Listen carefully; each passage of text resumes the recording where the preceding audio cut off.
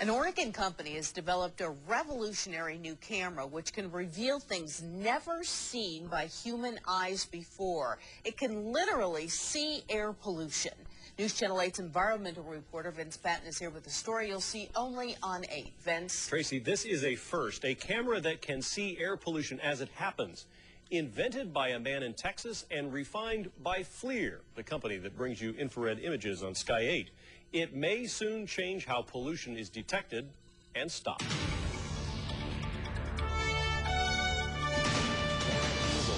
Wendy Anderson inspects gas stations for Oregon's DEQ.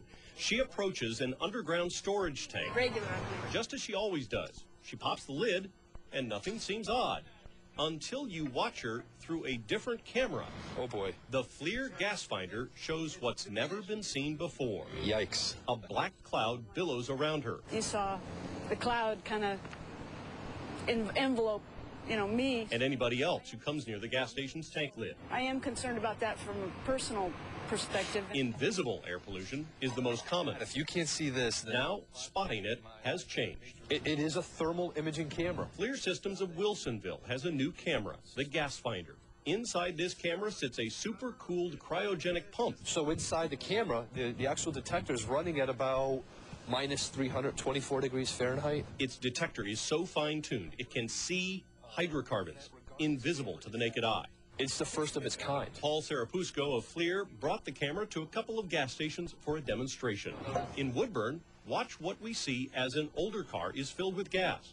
You see nothing with our Channel 8 camera, but with gas finders, clouds of fumes billow out, and they envelop the attendant pumping gas into a box truck. I am doing it manually now. With an older model pickup truck, fumes swirl out too. That's the actual gas fumes coming out as they're pumping.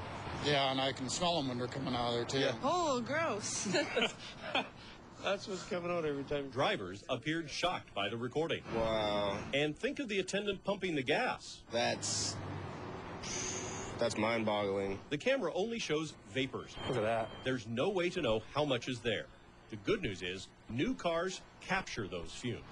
That was clean as a whistle. We gassed up the newer Channel 8 news rig, and no fumes appeared. I think at the end of the day, that's what the camera's also proving is the system is working. At a Portland gas station, we invited a number of specialists from Oregon's Department of Environmental Quality to take a look for themselves. They're amazed when Wendy Anderson pops those storage tank lids. Well, there is a puff, totally invisible to the naked eye, but here you can see it. This camera is revolutionizing finding leaks. It works on gas pipelines and in chemical plants. It proved vital after hurricanes Katrina and Rita. Investigators used it while flying over chemical plants and oil refineries. We could see things that have never been seen before, and the magnitude of these leaks have offered up an incredible new perspective on environmental pollution. Oregon-based FLIR took the camera up in Sky 8 over the Portland Harbor. In a brief flyover, no leaks appeared. Major companies have been buying the gas finder to prevent leaks, and state and EPA inspectors use it to find them. I thought it was fascinating to actually see it. Wendy Anderson says it opened her eyes to protect herself during inspections. Actually, I've thought about maybe I should use longer tools or whatnot. Now, at $75,000 a pop, DEQ doesn't think it can afford a leak camera, but industries who don't want to lose valuable chemicals, natural gas, and other products are finding it invaluable.